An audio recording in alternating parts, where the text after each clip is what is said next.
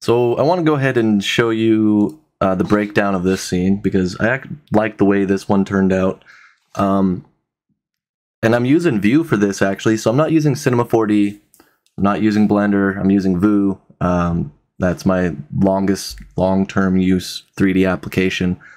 I just stopped using it for a very long time, and I'm getting back into it simply because a project that has come up requires the use of it, so I'm just brushing off the old rust on my View skills. So, but I like the way this one turned out, and I want to go ahead and break down how I made the landscapes for it. And they're actually stupid easy. They're all quick starts in Gaea, but I adjusted them a little bit to get better results, and I'll show you what I did.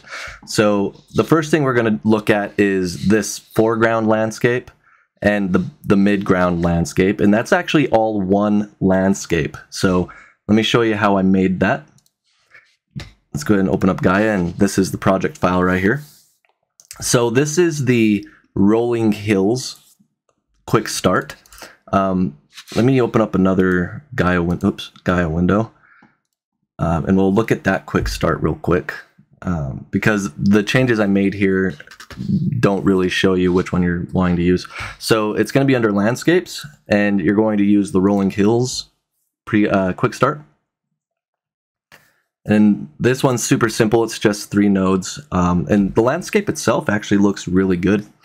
I like the way this particular landscape looks, and if you go kind of down, if you use Q and E while you're in the viewport here, you can go up and down like this. That helps you kind of line things up, and you can see they are kind of rolling hills. We'll increase it to 1K. But they aren't as rolling as I would like, and they're actually really small hills in the grand scheme of things. And it doesn't provide a rather large looking landscape. And they look, like I said, they look fine, but I didn't like the way they looked by default. So what I did is I just used this quick starter, and I added some gradients here, and I'll show you what I did, and a seamless node. So in the past, in some other videos that I've made, I have said on numerous accounts that no one should be sleeping on the gradient nodes. They often come in handy for a lot of things, whether you want to do fall-offs or if you want to do some kind of distancing effects. The gradients are really good to use. But and I actually have a whole video dedicated to using gradients for particular things. But in this video, we're using 2 linear gradients, one here at 0 degrees and one here at 180 degrees, as you can see. So if I were to click between these two, you can see how this one's just flipped. You can invert it if you want, but just use the direction here. I'm using mirror as well, and nothing on the scale. And then we combine it using a multiply, and that gives us this kind of rainbow shape, which is nice. And I didn't use any other effects on the landscape here. All I did was put those 2 things together. It created this. And then I displaced it, because if you don't displace this plane or this rainbow shape, you're actually not going to have enough detail in the shape itself to do anything. So if you were to add the purlin after this, you wouldn't get these nice bumpy effects on the top. It would just be super flat. There wouldn't be any little details like this in there. It would look more or less like this, where there's like a flat, straight line on the top. So you want to add the displacement, because the purlin's what's going to distort the rest of it. And it's going to allow you to bring in these extra shapes. Now, it was still a little bit too flat, and this is why I really liked the Rolling Hills quick start, because it already included the rugged node. Obviously, I can make this myself, and I'm not opposed to making these landscapes myself. They're super easy to make. I do it hours every day, so I mean, it's not that big of a deal. But having a quick start it made it easier for you guys to get started, especially if you're new to Gaea. And then you can just kind of play around with those quick starts and adjust them to what you need, and then you're left with something that works. After that, I just kept, again, the purlin, the rugged, and the wizard were the original part of the quick start. Everything else we added ourselves. So the wizard hasn't changed. That one was all left default. And then you're left with these nice hills that you see here, but then also some erosion lines, some fluvial lines, because the fluvial node, for some reason, just does not work. I think it's still bugged to some degree.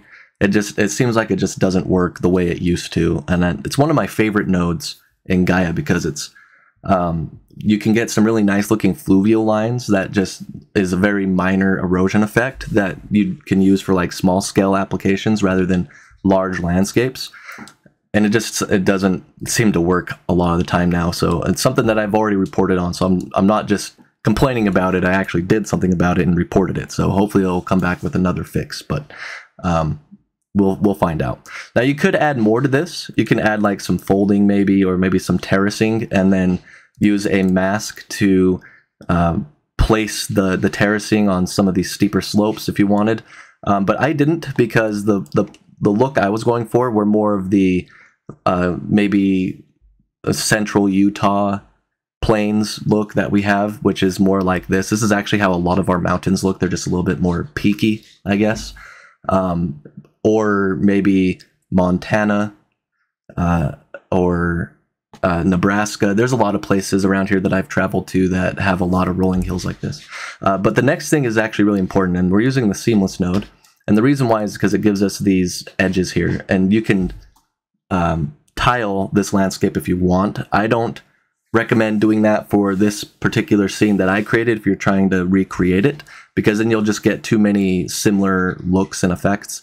But the reason why we want to use the seamless node is because if you look right here, if we go back to the wizard, we just have this harsh cutoff. And that's fine because our camera is actually going to be more over here. So you're actually not going to see this. And then you can duplicate this landscape. You can turn it around and, 180 it and then place it somewhere else in the camera view and have like a hill here and then a hill there and then another one there. But the problem is that you're left with these sharp edges. And so instead of doing that, I just use the seamless node and then put the camera on this side of the landscape. And so now you're more, let's go into a first person view here. And one of these days we'll probably have faster movement in the camera, hopefully. So now the camera is going to be more like right here inside of view. Maybe we'll have to find like a good spot. It's still a little weird using the first person view. I rarely use it, but it's still a little kind of weird. So maybe right here. And then you're looking this way. And so now you have this foreground, this midground, and now you're not seeing the cutoff over here for the landscape. And you're also not seeing the cutoff over here. And now you have background hills as well, and they all match similarly. So they all have like the same kind of erosional pattern because they're in the same geolocation. And that's important because we want it to look similar. Maybe right here would be a better shot. But what it does is it just creates this edge without having to repeat the same landscape over and over again. You could export mutations as well, and that would work just fine. But I think this is a better application. That's what I did. And then we were left with this. So the seed that I used was different. I kind of changed the seed around for the hills themselves until I found something that matched more of what I wanted. But as you can see here, we have this foreground. This is all one landscape right here. We have this foreground, and then it dips down into the valley. So let's go back to Gaea. It dips down into, not that one. Let's close this one. Dips down, comes back up, and then again after that it dips down again. It's a very minor dip in this case because I actually kind of squashed it in Vue. But it dips down again a little bit and then comes up just ever so slightly right here. You're not seeing it right here because this is all mostly the middle ground. But it comes up just a tiny little bit, like right there, just enough to make it slope back up again, and it plays absolutely no role in what's happening here. But I've kind of stretched and resized the landscape in Vue a little bit. And then the mountainscape in the background is just a range. But if you wanted to use a quick start and not have to go through the trouble of making sure everything is looking really rocky and mountainous like that, you can use a quick start, another quick start. And I highly recommend, I know a lot of people might think that quick starts are just kind of cheating, but they're not. I highly recommend going into quick starts and then learning how a lot of these things work. Let me see if I can, I think it's this one right here, Flowing Mountains, has very similar looks. It's very harshly eroded and rocky. They're using this shear right here. And you can use something like right here. You can probably put in another gradient, but a radial gradient this time, and use that as a mask for the igneous. And now you have this zero edge effect that you'll get. Or we can try another. Let's try another one. Vue itself actually has a zero edge option built in for its own procedural and height filled landscapes, and that's what I used for this image. It's actually a zero edged landscape. So let's go in and see if we can find one that's more of a gradient. I don't think it's going to be any of these. No, that one right there might work. Actually, you know what? Maybe I can't remember, but maybe I did use this quick start for it. Probably, because that looks very much like, yeah, that's that mountain right there. So I used this one. I can't quite remember because it's, I mean, it was like 3 or 4 o'clock in the morning, and I had been awake for about almost 20 hours at that point. So, but in any case, you can just use this quick starter. It's the Mountain Range 2. And all I did, yeah, it's all coming back to me. All I did is I used the snowfall and I applied it to the thermal. And then I just changed the snow line until it got to wherever, right there, maybe a little higher. Like right there. And then in Vue, it has a zero edge already. So it's actually really flat, even more so right here, and then on the sides a little bit. And then all I did is I stretched it a little bit longer, not by much, because you actually don't want to re-stretch these, or you don't want to stretch them on the Y very much, because it's it'll ruin shapes and features that you would normally get. So it's also the largest landscape. This is a very small hill. And then this landscape just kind of butts up right against the edge of the hill, and then is stretched just a little bit towards the edges. And you can see it's a little not as tall. Normally it would probably be like right there, the peak would be, but it's stretched out a little bit, so it kind of reduced it in size and made it a little bit more wide, but not by much, and it still looks fine. And then I used my own custom materials in Vue for the foreground, the midground, and the mountain. So I actually didn't export any color maps from Gaea. Well, I lied. Hold on. I'm not lying. I'm just forgetting. I created a color map for the mountain, and it was just a simple texture. And I don't know if I'll be able to recreate that because I can't remember the sat map that I used, but I can just show you real quick what I did. So I did a texture. And one sat map, and I made sure it was mostly green. I know that much. Sat map. And we'll just find one that was mostly green. Something like that. Or even like that. That one would work just fine. That might even be the one that I used. Or this one would be a good one. That's a really nice like mountain look. And then I didn't export it with the snow applied to the sat map, because that in 3D applications, I mean, adding the snow to your sat map when you're doing a Gaea build and showing off the build in Gaea is totally fine. But when you're going from another 3D or from Gaea to a different 3D application, in my opinion, it's actually better to not make a normal map or a color map that has your snow applied to it. So if I were to make a normal map, I would make one right here before the snow, so I'll put it on the thermal. And then I would export just this sat map, and then I would use the mask that I get from the snow to apply the snow material in the other 3D application. So in Vue, I use that same mask to apply the snow here. And what that does is it allows me to control the snow material better.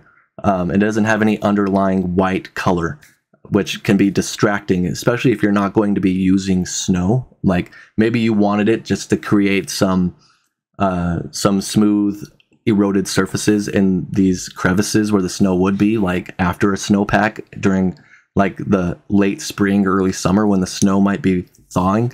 That can work really well, but that's not what I wanted. I wanted snow specifically in certain areas, and I wanted to be able to control that material, increase the amount I have or decrease the amount I have. And you wouldn't be able to do that if you added the white color to your sat map, because then if you reduced the snow, if you reduced the snow in your other 3D application, you would just be uncovering the white color underneath where the snow is, and then it would just be a very flat white.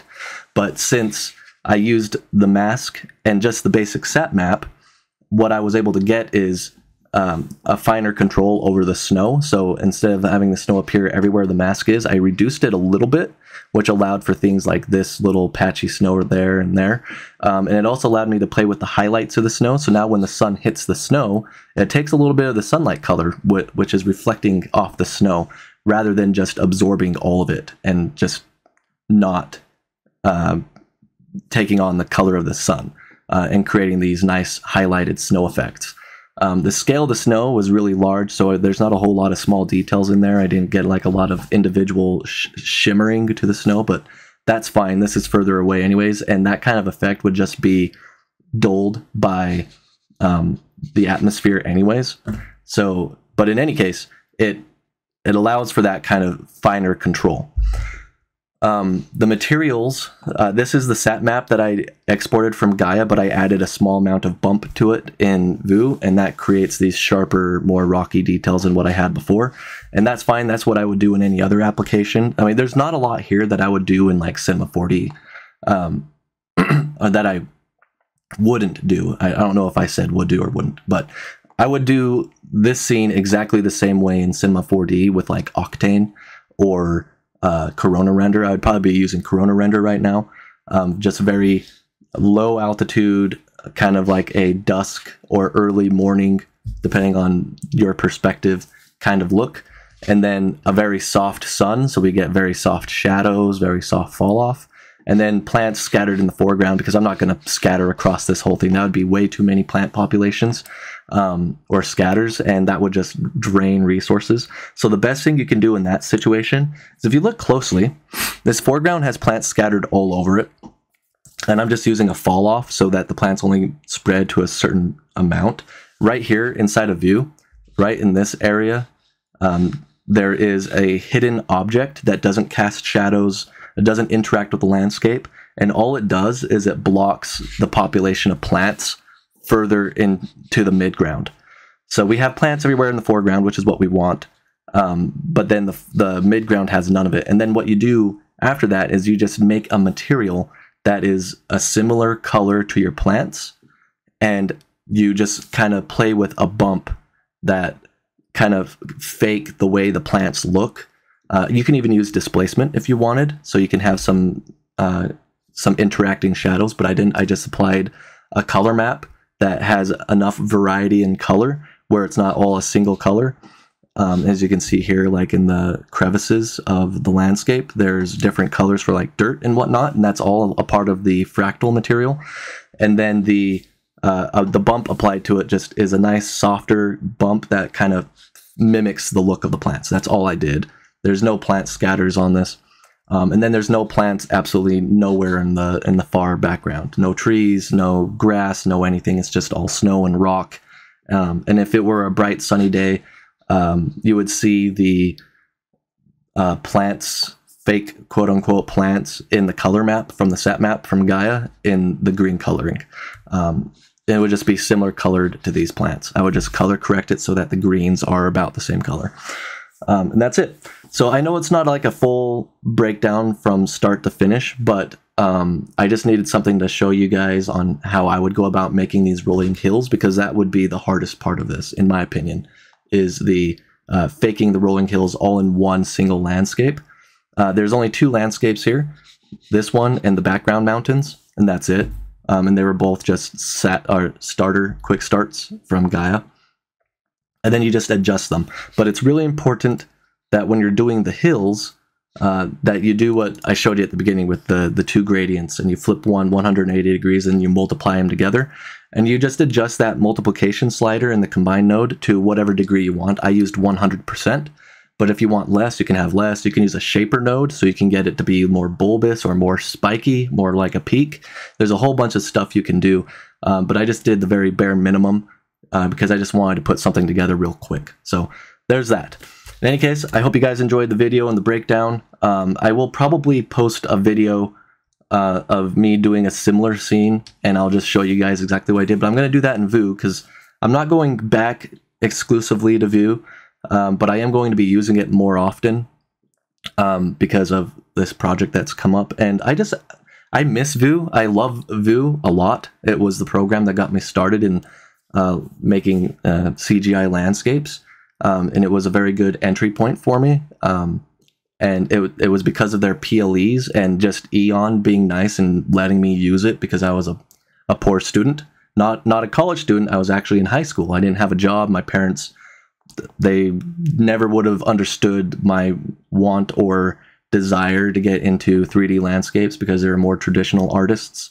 At least my mom, like everybody in my family, is more of an artist to some degree, except for my dad. He doesn't really do a lot of drawing or anything like that, but he loves art. So it's not that he hates it. He just doesn't do it himself, but he loves it. He has pictures everywhere in the house of things that his kids have drawn, things that I have rendered, and so on and so forth. So, but they never would have understood the desire to buy a multi-$1,000 piece of computer software and let me play with it. So Eon Software was just nice. They let me play around with Vue on a very limited version of it.